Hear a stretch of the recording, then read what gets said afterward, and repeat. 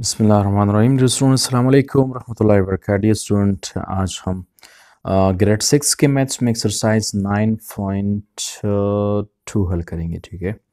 और ये चैप्टर 9 का जो है ना वो लास्ट एक्सरसाइज है, ठीक है। इसके बाद इंशाल्लाह हम ज्योमेट्री शुरू करेंगे, ठीक है। अगली वीडियो में हम ज्योमेट्री का जो है ना वो आगाज़ करेंगे। डियर स्टूडेंट, ये चंद दिन जो वीडियो बनाने में जो ये थोड़ी सी देर हो गई, तो इसकी मेन वजह ये था कि जो जिस रूम में मैं अपना एक काम करता हूँ ना, तो उसमें थोड़ा सा काम था, तो उस काम की वजह से वीडियो जो है ना वो थोड़ा लेट हो गया।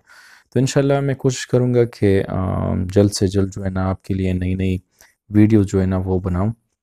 इंशाल्लाह ये वादा करता हूँ आपके साथ कि बग़ैर किसी मसरूफ़ियात के अगर मुझे थोड़ा सा भी टाइम मिला तो इंशाल्लाह मैं ज़रूर जो है ना नेक्स्ट वीडियो वो बनाऊँगा। तो इंशाल्लाह अगला वीडियो जो है ना वो ज्योमेट्री का होगा इंशाल्लाह, ये आपके साथ जो है ना मेरा वादा है। ओके डियर स्टूडेंट, तो चलते हैं एक्सरसाइज की तरफ। एक्सरसाइज 9.2 इसका 9.2 का डियर स्टूडेंट ये दूसरा पार्ट है, पार्ट नंबर 2। पार्ट 1 में हमने क्वेश्चन 1 और 2 जो है ना वो हल किए थे, ठीक है। ओके नाउ अब हम क्वेश्चन नंबर 3 की तरफ चलते हैं। क्वेश्चन नंबर 3 में है, if 5 is added to a number then the number becomes 12। अगर हम 5 को एक नंबर के साथ, ये अननोन है, नंबर ये अननोन है, ठीक है, इस नंबर के साथ हम ऐड करते हैं तो इसका आंसर जो है ना वो 12 आता है। फाइंड द नंबर, ये नंबर जो है अननोन नंबर है, इसको हमने फाइंड आउट करना है। फॉर एग्जाम्पल हमारे पास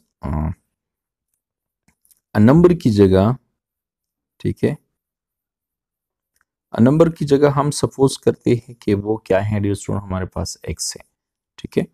तो ये हमारे पास ये जो मैंने यहाँ से आपके लिए ये नंबर, ठीक है, ताकि आपको एक्सप्लेन हो जाए, में आपके वाजे हो जाए आपके जहन में कि ये अननोन नंबर है। अननोन नंबर की जगह हमने एक्स लिया, ठीक है।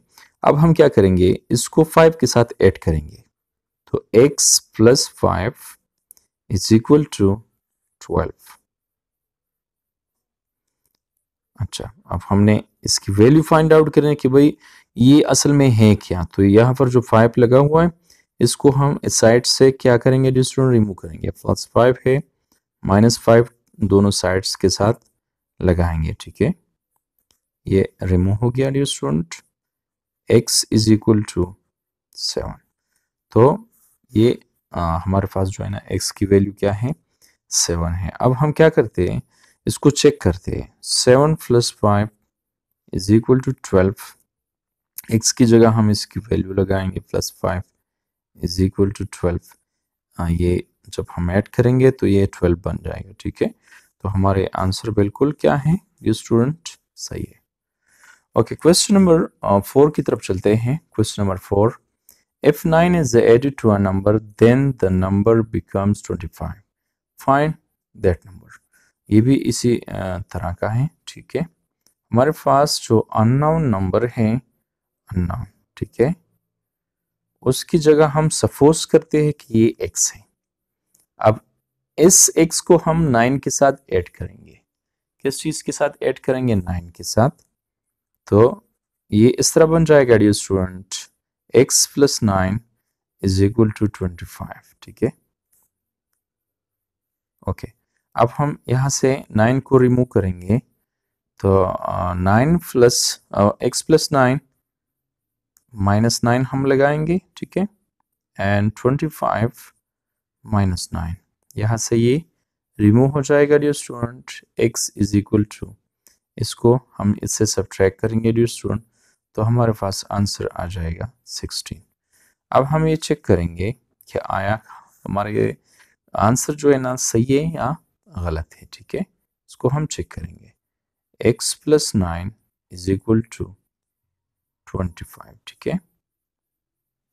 ओके, x की जगह हम क्या लगाएंगे, x की वैल्यू लगाएंगे, प्लस 9 इज इक्वल टू 25, ठीक है।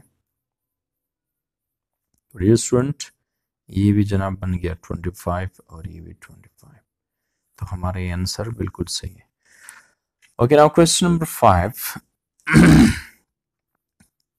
If 5 is subtracted from a number it becomes 13. Find that number. Okay, for example, हमारे पास ये जो unknown number है, unknown number, let's suppose it is x.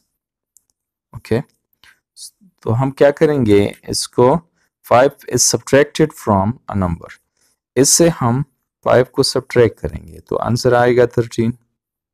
Okay, now अब हम इस x की वैल्यू जो है ना फाइंड आउट करेंगे, तो इसके साथ प्लस -5 लगा हुआ है, तो हम दोनों साइड के साथ +5 लगाएंगे, ये खत्म हो जाएगा dear student. x is equal to, ये क्या बन जाएगा 18. अब हम ये देखेंगे कि आया हमारा ये आंसर सही है या गलत है. x - 5 is equal to 13. x की जगह हम इसकी वैल्यू लगाएंगे. अभी 18 से जब हम 5 को सब्ट्रैक्ट करेंगे तो हमारे पास आंसर आएगा 13. इसका मतलब ये है कि हमारा ये आंसर बिल्कुल सही है. अच्छा, क्वेश्चन नंबर 6 को मैंने दूसरे पेज पर लिखा है, ठीक है. अभी क्वेश्चन नंबर 7 हल करेंगे, फिर इसके बाद 6 दूसरी साइड पर हल करेंगे.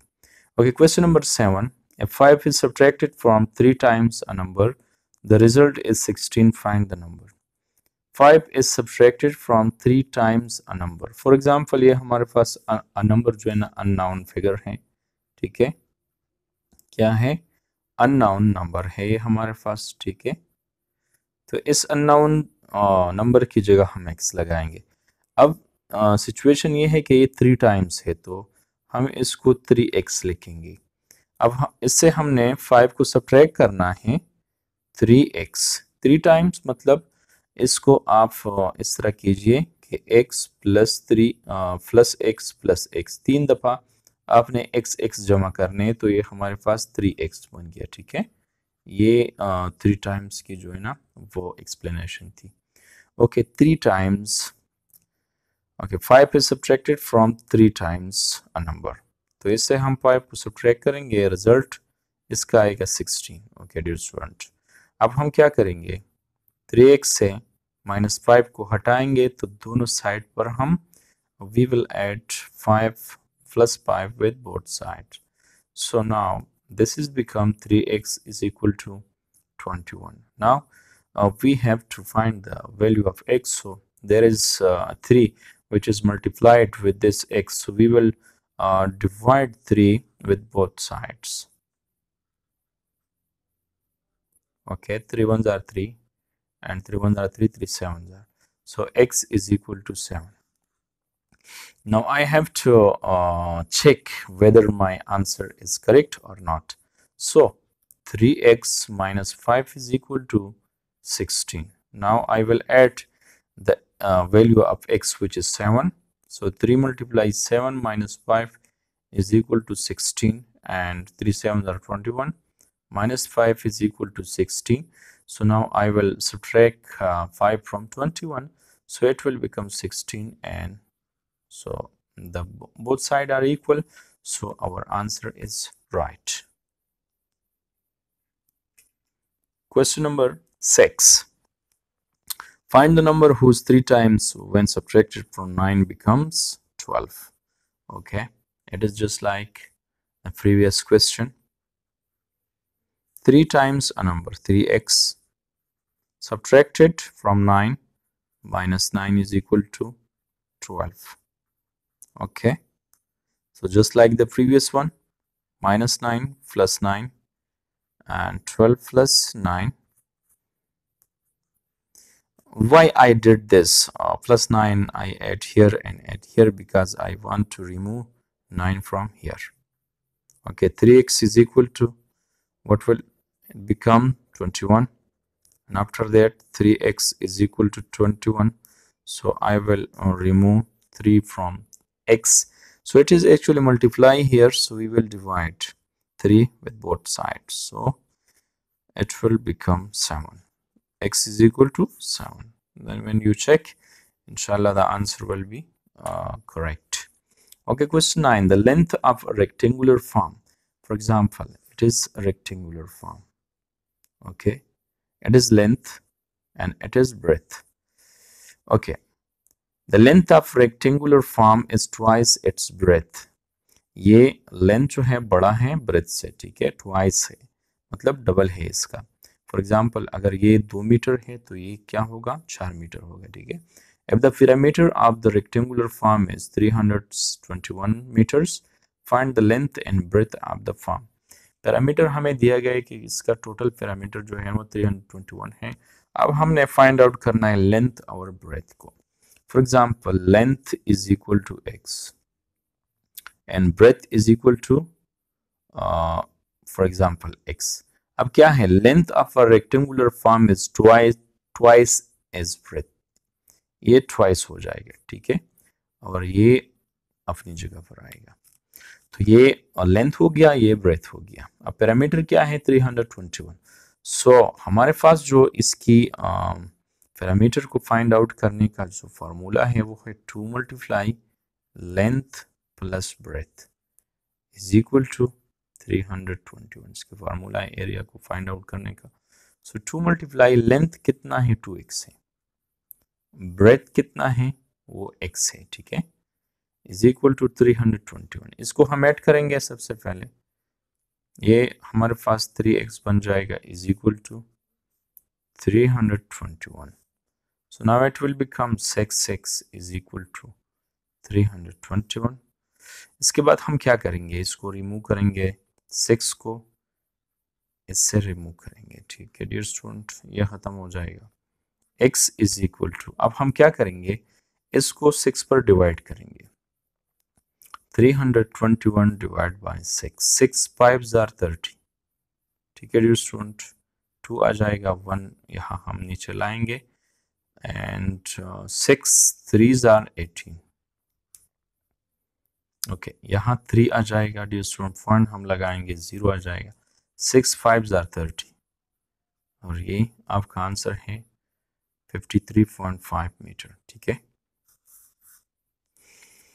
Okay, question number 9, age of the father is twice the age of his son, a father is 16 years old than his son, ठीक है, find the age of the father and his son।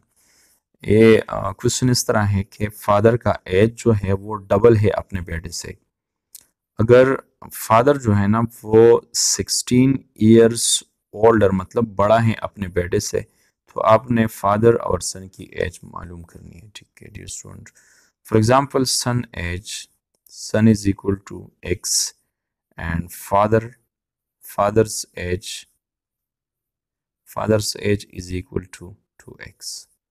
अब हमारे पास scene ये है कि if father is 16 years older than his son, ठीक है, ये वालिद साहब जो है वो बेटे से 16 ईयर क्या है वो बड़ा है, 16 ईयर बड़ा है। फॉर एग्जांपल यहाँ हम लेंगे father's age is equal to sun plus, अब ये वालिद साहब कितने साल बड़ा है अपने बेटे से, 16 ईयर्स, ठीक है डियर स्टूडेंट। हम क्या करेंगे, यहाँ से इसको हटाएंगे, ठीक है डियर स्टूडेंट, ये यहाँ पर प्लस x है, दोनों साइड के साथ हम माइनस x लगाएंगे, ठीक है, ये सन एज है, ठीक है, यहाँ से ये फिनिश हो जाएगा डियर स्टूडेंट। ये हमारे पास x इज इक्वल टू 16, ये क्या है, सन एज है, ठीक है। अब फादर्स एज क्या है, ट्वाइस है, फादर्स एज क्या है, ट्वाइस है, तो हम क्या करेंगे, सन एज को 2 के साथ मल्टीप्लाई करेंगे तो ये 32 बन जाएगा, okay. Son's age dear student वो हमारे पास 16 है and father's age dear student वो हमारे पास है 32। इंशाल्लाह अगली वीडियो में कुछ और डिस्कस करेंगे, उस वक्त तक इजाज़त चाहिए। अल्लाह हाफिज़, अस्सलाम वालेकुम रहमतुल्लाहि व बरकातहू।